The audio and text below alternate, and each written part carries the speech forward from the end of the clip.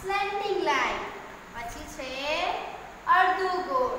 બરાબર? તો અડધા ગોળને શું કહેવાય ઇંગ્લિશમાં? કર્વ્સ. અને છે ગોળ. શું છે? ગોળ. તો ગોળને શું કહેવાય? સર્કલ. શું કહેવાશે? સર્કલ. બરાબર? તો આ બધી પેટર્ન આપણે શીખી ગયા ને, તો આ પેટર્ન પરથી આપણે એક્ટિવિટી કરીશું. તો આજે આપણો ટોપિક છે જુદા પડતા રેખાંકન પર ચોકડી કરો. હવે આપણે ગઈ વખતે શીખ્યા હતા કે સરખા રેખાંકન પર સરખા રેખાંકન જોડવાના છે. બરાબર? તો સરખા હોય અને એક જુદું પડતું હોય. બરાબર? તો જુદા પડતા રેખાંકન પર આપણે ચોકડી કરવાની છે. જુઓ પહેલી લાઈનમાં ઊભી લાઈન છે. શું છે? ઊભી લાઈન. પછી આડી લાઈન, સ્લીપિંગ લાઈન. પછી છે ઊભી લાઈન અને એના પછી ઊભી લાઈન. તો આ લાઈનમાં સરખા કયા છે? ઊભી લાઈન. આ ઊભી લાઈન, આ ઊભી લાઈન અને આ ઊભી લાઈન. તો આ ત્રણ ઊભી લાઈન છે અને આ લાઈન કઈ છે? આડી લાઈન. તો આમાંથી શું જુદું પડ્યું બાળકો? આ સરખી છે, આવી આ છે, આના જેવું આ છે. તો આ કેવું જુદું છે? આડી લાઈન. તો આના પર ચોકડી કરીશું. તો આ કેવું કહેવાય? જુદું પડ્યું. કેવું કહેવાય? જુદું પડ્યું. બરાબર? પછી છે બીજી લાઈનમાં જુઓ ત્રાસી લાઈન, ત્રાસી લાઈન, આ બાજુની ત્રાસી લાઈન અને આ બાજુની ત્રાસી લાઈન. તો આ ત્રાસી લાઈનમાં કઈ આ રેખાખંડમાં કયું રેખાખંડ જુદું પડે છે? તો જોઈ લો. અહીંથી આ બાજુથી ત્રાસી લાઈન, આ બાજુથી ત્રાસી લાઈન, આ બાજુથી ત્રાસી લાઈન. આ ત્રણ લાઈન કેવી છે? સરખી. અને આ લાઈન જુઓ તો કેવી છે? અહીં આગળથી જમણી બાજુથી નીચે ડાબી બાજુ આવે છે. બરાબર? તો આ રેખાખંડ કેવું જુદું પડે છે? આ ત્રણ સરખા છે ને અને આ કેવું છે? અહીંથી નીચે છે. તો આ જુદું પડ્યું. તેના પર ચોકડી કરીશું. પછી જુઓ નીચે આડી લાઈન છે, પછી એના પછી શું છે?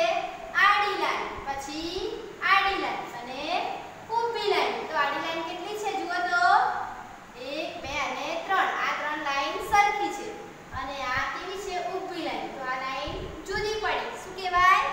આ લાઈન જુદી પડે છે. તો એના પર ચોકડી કરવાની. પછી છે નીચે જુઓ આ બાજુની ત્રાસી લાઈન, પછી આ બાજુની ત્રાસી લાઈન, આ બાજુની ત્રાસી લાઈન અને આ બાજુની ત્રાસી લાઈન. આ લાઈનમાં જુઓ તો કયું રેખાંકન જુદું પડે છે? આવું અહીં આગળ છે નથી, આ બાજુનું છે. આવું અહીં આગળ છે ના, આવું અહીં આગળ છે હા. તો આવું કેટલું છે? જુઓ તો અહીં આગળ પણ છે અને અહીં આગળ પણ છે. તો આ જુદું પડે છે. એક જ છે ને, તેના પર ચોકડી કરો. બરાબર? પછી આ બાજુ જુઓ આ લાઈનમાં આ શું છે? અડધું ગોળ. પણ કઈ બાજુનું છે? આ બાજુનું છે. પછી છે અડધું ગોળ, પછી અડધું ગોળ અને આ પણ અડધું ગોળ છે. પણ કઈ બાજુનું છે? આ બાજુનું છે. તો આ ત્રણ રેખાંકન સરખા છે ને અને આ કેવું જુદું પડે છે? તો આના પર ચોકડી કરીશું. પછી છે ગોળ. શું છે? ગોળ. પછી અડધું ગોળ, પછી અડધું ગોળ અને પછી પણ અડધું ગોળ. તો અડધા ગોળ કેટલા છે? 3 છે. બરાબર? અને આ ગોળ કેટલું છે? એક જ છે. બરાબર? તો આના પર ચોકડી કરીશું.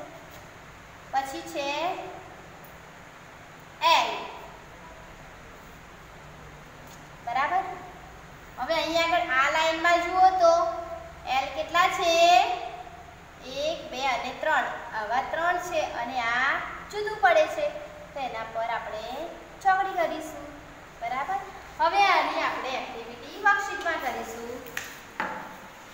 જુઓ બાળકો અહીં આગળ આ કઈ લાઈન છે? ઊભી લાઈન, પછી આડી લાઈન, પછી ઊભી લાઈન અને એના પછી પણ ઊભી લાઈન. તો ઊભી લાઈન સરખી કેટલી છે? જુઓ તો કઈ આગળ છે? અહીં આગળ છે, અહીં આગળ છે અને અહીં આગળ છે. પણ આ કેવી લાઈન છે? આડી લાઈન. તો જુદી પડે છે ને. આવી બીજી લાઈન છે નથી. તો એના પર ચોકડી કરવાની. પછી છે ત્રાસી લાઈન, સ્લેન્ટિંગ લાઈન.